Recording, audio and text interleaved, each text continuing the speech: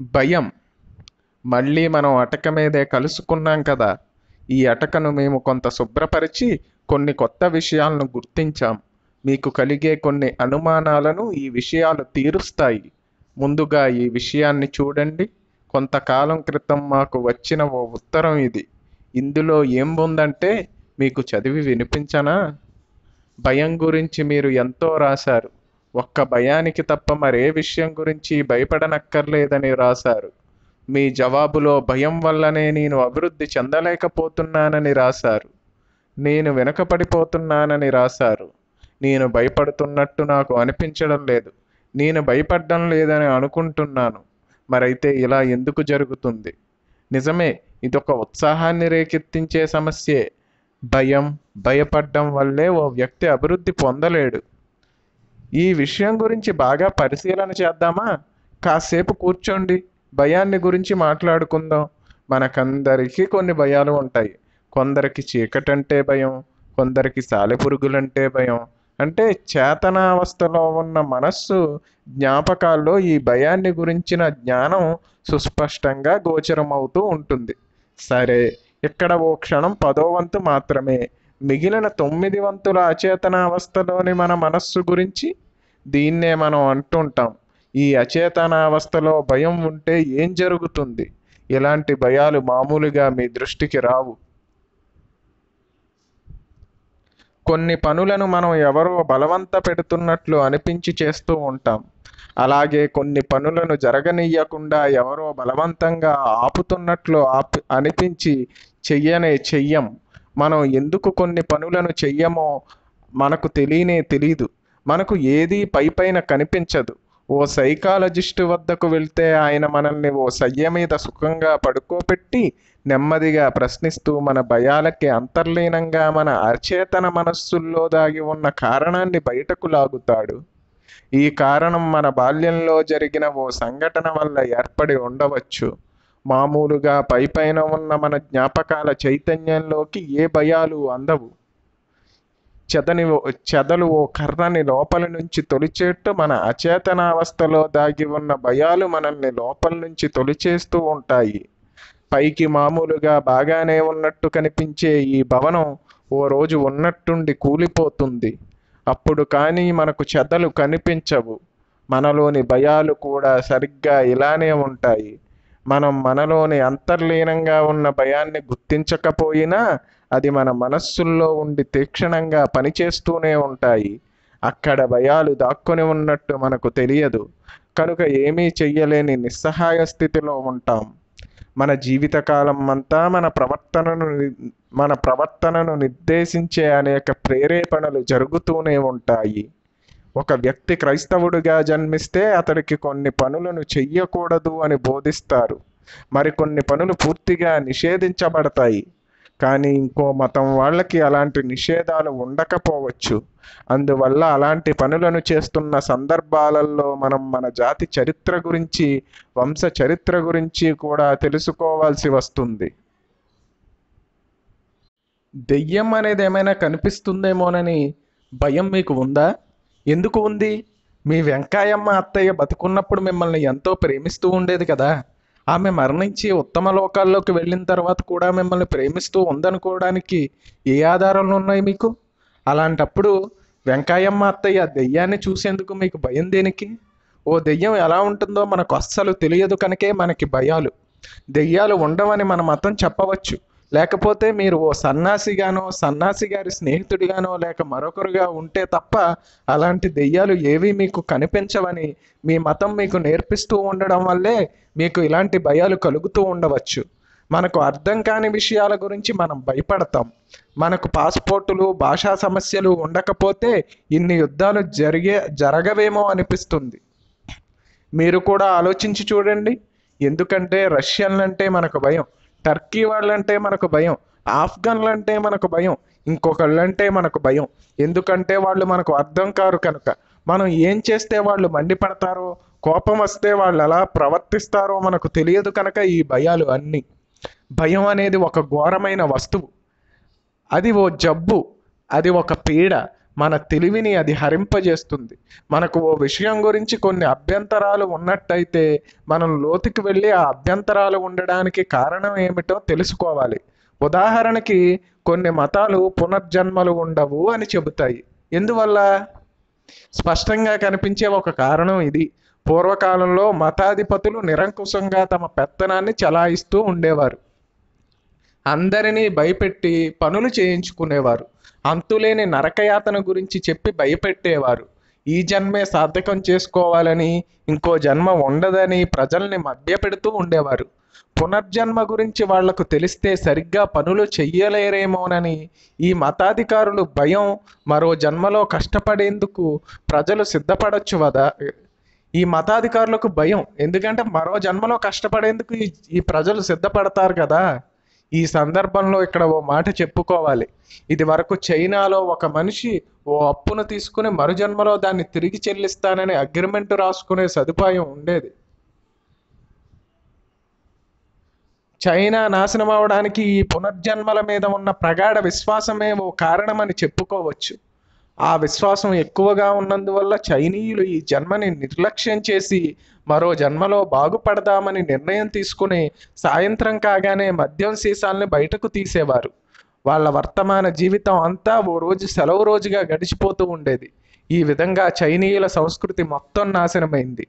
మళ్ళీ ఇంకోసారి మిమ్మల్ని పరీక్షించుకోండి, మీ తెలివిని పరీక్షించుకోండి, మీ ఆలోచనల్ని పరీక్షించుకోండి. అంతర్విశ్లేషణ చేసుకుని మీ అచేతన మానసంలో ఏ అభ్యంతరాలు చోటు చేసుకుని ఉన్నాయో పరీక్షించుకోండి. మీరు ఎందుకు భయపడుతున్నారో తెలుసుకోండి. మీ ఆందోళన ఎందుకోసమో గ్రహించండి. భయానికి కారణాన్ని తవ్వి తీసి కనుక్కున్నారంటే అది మీకు భయాలు ఏవీ మిగిలి లేవనే అర్థం. నిజం వల్లనే సూక్ష్మ శరీరయానాన్ని చాలామంది చెయ్యలేకపోతున్నారు.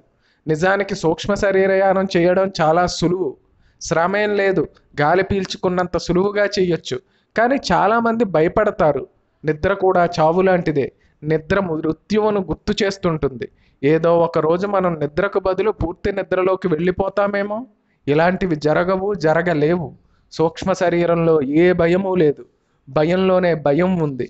మీకు తెలిసిన విషయాల్లో కొద్దిగాను, తెలియని విషయాల్లో ఎక్కువగాను భయం మీకు కలుగుతుంది. ఈ చిన్న సంగతి గురించి చాలాసేపు మాట్లాడుకున్నాం కదూ. ఇక ముందుకు సాగుదాం. ఇంకా తెలుసుకోవాల్సిన విషయాలు బోలెడు ఉన్నాయి. అవి పూర్తయ్యాకే మరో పాఠంలోకి వెళదాం. మీ చుట్టూ ఓసారి చూసుకోండి. మీ దృష్టికి కుతూహలాన్ని రేకెత్తించేది ఏదైనా కనిపిస్తోందా? అక్కడ ఓ ఆభరణం ఉంది, కనిపిస్తోందా? దివ్యంగా ఉంది కదూ. అరే, ఈ మాటతో మనం మరో విషయాన్ని అనుకోకుండానే మొదలుపెట్టినట్లయింది. దివ్యంగా లేక అలౌకికంగా ఒక వస్తువు ఉందని మనం అనుకుంటూ ఉంటాం. మనం చెప్పుకునే అనేక సామెతల్లో మాటలు ఓ విషయాన్ని గురించి నిజంగా వర్ణించినట్లే ఉంటాయి. ఓ మనిషి అపురూపమైన ఓ వస్తువును చూసి ప్రపంచానికి అతీతంగా ఉంది అని అనుకోవచ్చు. ఈ మాట ఎంతో నిజం. కార్బన్ అణునిర్మితమైన ఈ ప్రపంచంలో బందీల్లాగా ఉన్న మనం, అంతులేని కష్టాలు పరీక్షలు అనుభవిస్తున్న మనం ఆ బంధం నుంచి తప్పించుకోగానే అలౌకికమైన శబ్దాలను వినవచ్చు, దివ్యమైన వర్ణాలను చూడవచ్చు. ఈ శబ్దాలు వర్ణాలు నిజంగానే అలౌకికాలు. ఇక్కడ మనం అజ్ఞానం అనే గుహకే పరిమితమైపోయి ఉంటాం. మన మోహంతో, మన దురాలోచనలతోనే బందీలమైపోయి ఉంటాం. ఈ భూలోకపు సుడిగుండంలో చిక్కుబడిపోయి ఉన్నాం. జీవించడానికి డబ్బు సంపాదిస్తూ ఉండాలి. సాంఘిక బాధ్యతలు తప్పించుకోవడానికి వీల్లేని మొగమాటాలు ఉంటాయి. ఈ గొడవలు అన్నింటి మధ్య కాస్త నిద్రపోవాల్సి కూడా ఉంటుంది. జీవితం ఒక సుడిగుండంలా అర్థం లేని రద్దీతో ఉండి ఏ పనికి కాలం చాలుక పనులు ఆగిపోతూ ఉంటాయి. ఒక్క క్షణం ఆగి ఆలోచించండి. ఎందుకీ హడావుడి? మనం నిజానికి ప్రయత్నిస్తే, రోజుకో అరగంట ప్రయత్నిస్తే ధ్యానానికి కేటాయించుకోలేమా? ధ్యానం చేస్తే మనం భూమి నుంచి తప్పించుకుని పోవచ్చు. కొంత సాధనతోనే సూక్ష్మలోకంలోకి, ఇంకా ఉత్తమ లోకాలకు చేరవచ్చు.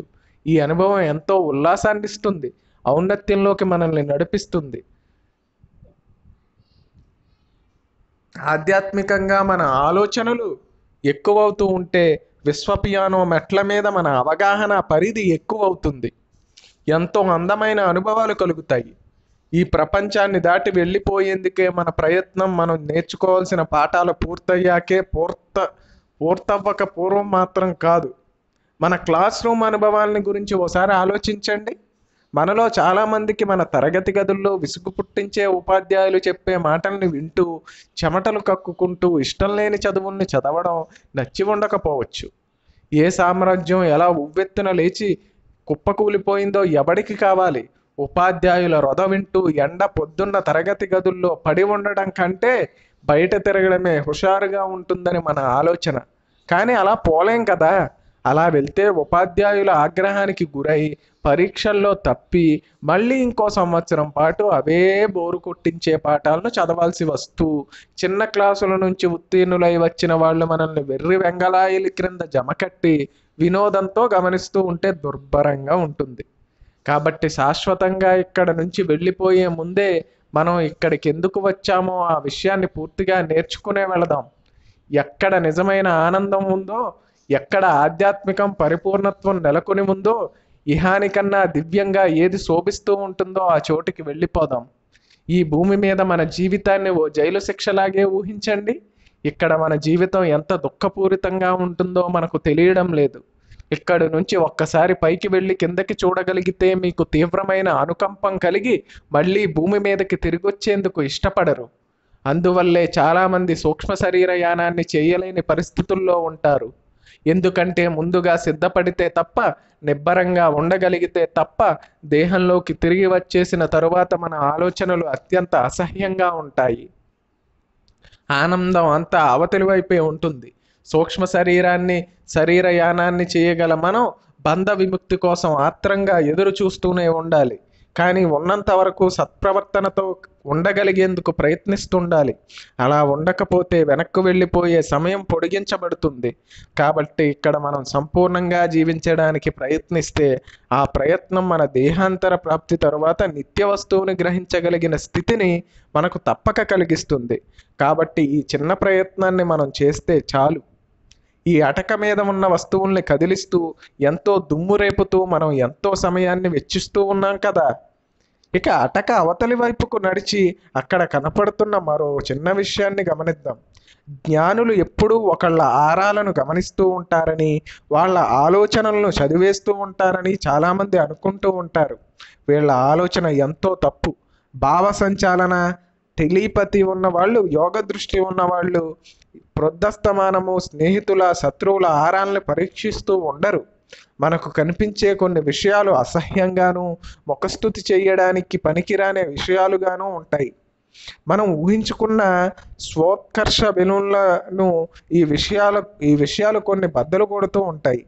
ఇంకొకళ్ళ ఆరాలను పరిశీలిస్తూ కూర్చోవడానికన్నా గొప్ప పనులు చేయాల్సినవి ఇంకా చాలా ఉన్నాయి.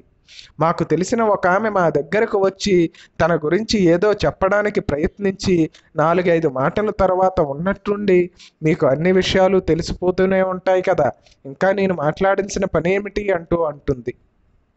అదేం కుదరదు. మాకు అన్ని విషయాలు తెలుసుకోగల శక్తి ఉన్నా అలా తెలుసుకోవడం మాత్రం నైతికంగా తప్పు. ఈ జ్ఞానులు, ద్రష్టలు, యోగులు నీతిమంతులుగా ఉన్నంత వరకు మీరు ఆహ్వానించిన మీ ఆంతరంగిక విషయాలు పరిశీలించరు. నైతికంగా పతనం చెందితే మీ ఆంతరంగిక విషయాలను పరిశీలించలేరు. కాబట్టి ఎలాంటి భయాలు మీకు అక్కర్లేదు. ఇక్కడ ఒక విషయం గురించి స్పష్టంగా చెప్పాల్సి ఉంది. మీరు అప్పుడప్పుడు రోడ్ల మీద కనిపిస్తూ డబ్బులు తీసుకుని జోస్యాలు చెప్పే చాలామందికి ఇలాంటి శక్తులేవి నిజంగా ఉండవు. కొంతమంది ఆ శక్తులు ఇది వరకు ఎప్పుడైనా ఉండి ఉండవచ్చు. డబ్బులకు శక్తులను ప్రదర్శించే వాళ్ళ దగ్గర ఈ సిద్ధులు నిలబడవు, నశించిపోతాయి. కనుక రోడ్డు మీద మీకు చిరకాలం నుంచి జోస్యం చెబుతున్న స్త్రీకి నిజంగా ఇప్పటికీ ఆ శక్తి లేదని, ఇప్పుడు చేస్తున్నది మాత్రం నటనే అని గుర్తించండి. సహజంగా మీ మనస్సును ఆకళింపు చేసుకోగల చాకచక్యం ఉన్న వ్యక్తి కనుక ఆమె మీతోనే ఎక్కువసేపు మాట్లాడింది. తరువాత మీరు తెలుసుకోవాలని అనుకునే విషయాలను ప్రస్తావించి మిమ్మల్ని ఆశ్చర్యపరుస్తుంది.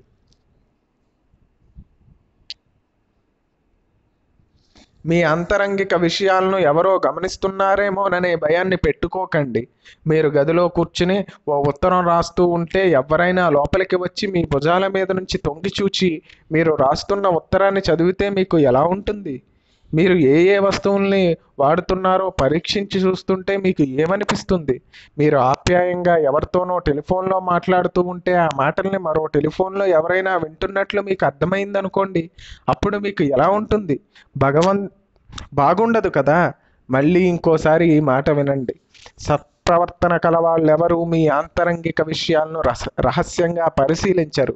దుర్బుద్ధి ఉన్నవాళ్ళు ఆ శక్తిని ఎప్పటికీ పొందలేరు. గుప్త విద్యలను శాసించే ఓ న్యాయం ఇది. దుశ్చింతులకు యోగ దృష్టి అసాధ్యం. ఒక ఆయనకు ఇది కనిపించింది, అది కనిపించింది అని మీరు వింటున్న కథల్ని 999% మేర తగ్గించేసి మిగిలిన దాన్ని నమ్మండి. యోగ దృష్టి ఉన్నవాళ్ళు ఏ విషయాన్ని గురించి మాట్లాడాలనుకుంటున్నారో ఆ విషయాన్ని మీరే బయట పెట్టేంత వరకు ఓర్పు వహించి ఉంటారు. మీరు సమ్మతించిన మీ ఆరాలోకి కానీ మీ ఆంతరంగిక విషయాల్లోకి కానీ తమ దృష్టిని పోనీయరు. వాళ్ళు యోగాన్ని శాసించే చట్టాలకు కట్టుబడి ఉండాల్సిందే. హద్దు మీరిన వాళ్ళకి దండన తప్పదు. మనిషి చేసుకున్న శాసనాలను ఉల్లంఘించకుండా శిక్ష తప్పనట్లు ఆ జ్ఞానులకు మీరు చెప్పదలుచుకున్న విషయాలను గురించి చెప్పండి. మీరు నిజం చెప్తున్నారో లేదో వాళ్ళు ఇట్టే గ్రహించగలరు. ఈ జ్ఞానం గురించి ఇంతవరకు మాత్రమే మేము మీకు చెప్పగలం. జ్ఞానుల ఎదుట మీరు నిజాలను మాత్రమే చెప్పండి. అబద్ధాలాడి మిమ్మల్ని మీరు మభ్యపెట్టుకోవచ్చు, కానీ జ్ఞానుల్ని మభ్యపెట్టలేరు. కాబట్టి మళ్ళీ వినండి. మంచి జ్ఞాని మీలోకి చూడడు, చెడ్డవాడు మీలోకి చూడలేడు. ఇక్కడ ఇంకో విషయం కనిపిస్తోంది. ఇది గమనించండి. మీరు పెళ్ళాడిన స్త్రీతో లేక పురుషుడితో మీరు సఖ్యంగా సర్దుకుని ఉండలేకపోతున్నారా? ఒకవేళ ఈ అడ్డంకి అధిగమించేందుకే ఈ భూమి మీదకు మీరు వచ్చారేమో. ఈ సమస్యను ఇంకో పద్ధతిలో చూద్దాం. గుర్రపు పందాల్లో ఎప్పుడు ఓ గుర్రమే గెలుస్తూ ఉందనుకోండి. సునాయాసంగా అలాంటి గుర్రాలకి ఓ అవలక్షణం జతపరుస్తారు. ఆ ఇబ్బందిని ఎదుర్కొని ఆ గుర్రం పందాల్లో పాల్గొనాల్సి ఉంటుంది. మిమ్మల్ని కూడా ఆ గుర్రంలాగే ఉన్నట్లు ఊహించుకోండి. ఇది వరకు మీరు ఉత్తీర్ణులైపోయిన పరీక్షలో ఏమాత్రమూ శ్రమ మీరు అనుభవించి ఉండరు. అంచేత ఇప్పుడు ఈ ప్రతిబంధాన్ని ఎదుర్కోవలసి వస్తుండవచ్చు. మీకు ఇష్టం లేని వ్యక్తిని దేహాంతర జీవితంలోకి మళ్ళీ ఎప్పటికీ మీరు చూడలేరు అన్న విషయాన్ని గుర్తుంచుకుని ఈ భూమి మీద ఉన్నంత వరకు ఎంత వీలైతే అంత ఓర్పుతో ఇష్టం లేని స్త్రీ లేక పురుషుడితోటే సహజీవనాన్ని కొనసాగించండి. ఓ స్క్రూ డ్రైవర్నో సుత్తునో మనం పట్టుకోవాల్సి వస్తే ఆ పని పూర్తయ్యే వరకు ఆ పరికరాలను విడిచిపెట్టేయలేము. అదేవిధంగా భూమి మీద మనం చేయాల్సిన పని కోసం మనం ఉపయోగిస్తున్న ఓ వస్తువులాగా మీ సహచరుణ్ణి భావించండి. మనం నేర్చుకోవాల్సిన పాఠాలకి ఈ వ్యక్తితో మనం సహజీవనం చెయ్యక తప్పదు. ఓ స్క్రూ డ్రైవర్తోనో సుత్తితోనో మీకున్న సంబంధం చాలా బలంగా ఉండవచ్చు. మీరు చేస్తున్న పనికి అవి సహకరిస్తాయి కాబట్టి. ఒకవేళ మీరు ఆ వస్తువుల మీద ఇష్టాన్ని పెంచుకున్న వాటిని పరలోకానికి కూడా తీసుకెళ్లాలన్నంత వ్యామోహం పెట్టుకోకూడదని మాత్రం మీరు గ్రహించాల్సి ఉంటుంది. మానవత్వం గొప్పది అని ఎంతమందో అంటున్నారు. ఎన్నో గ్రంథాల్లో రాయబడి ఉంది. ఎన్ని గొప్పలు చెప్పుకున్నా సృష్టిలో మానవులే ఉత్తమోత్తమ జీవులని మాత్రం మేము చెప్పడం లేదు. ఈ భూమి విషయాన్ని తీసుకుంటే ఇక్కడ మనుష్యులకి మొరటుతనం, తలబిరుసుతనం ఎక్కువ. మిగతా వాళ్లను హింసించి సంతోషపడే మనస్తత్వం వీళ్ళది. స్వార్థం పూర్తిగా గూడు కట్టుకున్న జీవితాలు వీళ్ళవి. అలా ఉండని వాళ్ళు ఈ భూమి మీదకు రాలేరు. ఈ గుణాలను గ్రహించి వీటిని అధిగమించడానికే వీళ్ళు భూమి మీద జన్మలను ఎత్తవలసి వస్తోందని గ్రహించండి. ఈ భూమిని దాటి వెళ్ళిన తరువాత మానవులు గొప్పవాళ్లే. కాబట్టి ఈ భూమి మీద మనం ఇష్టం లేని వ్యక్తులతో కలిసి జీవించవలసి వచ్చిన, నచ్చని తల్లిదండ్రులకు జన్మించవలసి వచ్చిన, అయిష్టంగా పెళ్ళాడి జీవిస్తున్న అదంతా కేవలం మనం పైన నిర్ణయించుకుని స్వయంగా ఏర్పాటు చేసుకున్న ప్రణాళిక ప్రకారమే జరుగుతూ ఉంది అనే సత్యాన్ని అర్థం చేసుకోవాల్సి ఉంది. ఓ జబ్బును తప్పించుకోవడానికి మనం ఆ జబ్బును తెచ్చిపెట్టే సూక్ష్మజీవుల్నే ఓ చిన్న మోతాదులో ఒక టీకాలాగా మన శరీరంలోకి స్వయంగా ఎక్కించుకుంటున్న విషయాన్ని మనం ఇక్కడ గుర్తు చేసుకోవాలి. ఉదాహరణకి మనం మశూచితో బాధపడకుండా ఒక చిన్న డోసు మందును ఇంజెక్షన్ తీసుకుని తరువాత రాబోయే పెద్ద ప్రమాదాల నుంచి తప్పించుకోవడం లేదు. అలాగే మనం అధిగమించాల్సిన అడ్డంకులుగా మనతో కలిసి కాపురం చేస్తున్న సహచరులు మళ్ళీ మనం మరో లోకానికి వెళ్ళిన తర్వాత కనిపించరని అర్థం చేసుకోండి. ఈ లోకంలో మనతో ఒద్దికగా ఉన్న వాళ్ళే మనతో ఉంటారు. ఒద్దిక లేని వాళ్ళు మనతో అసలు సహగమనం చెయ్యరు అనే సత్యాన్ని మరిచిపోకండి. ఈ సత్యం మనకి పరలోకంలో రాబోయే ఊరటను ఇక్కడే కలిగిస్తుంది. సంధ్య వెలుగులు తగ్గిపోతూ రాత్రిని ఆహ్వానిస్తోంది. ఈ రోజు పూర్తి కావస్తుంది. ఇంకా మిమ్మల్ని ఇక్కడే ఆపి ఉంచడం మా అభిమతం కాదు. రాత్రి అయ్యేలోగా మీరు చెయ్యాల్సిన పనులు బోలెడు ఉండొచ్చు. అంచేత మెల్లగా అటక మీద నుంచి మెట్ల మీదుగా కిందికి దిగి వద్దాం. మన వెనుక తలుపుని నెమ్మదిగా మూసేద్దాం. నిధులనన్నింటినీ వాటి వాటి స్థానాలలో ఉండనిద్దాం. కిర్రున చప్పుడు చేసే మెట్లు దిగి మన దారిన మనం చెరోవైపు వెళ్దాం. పదండి.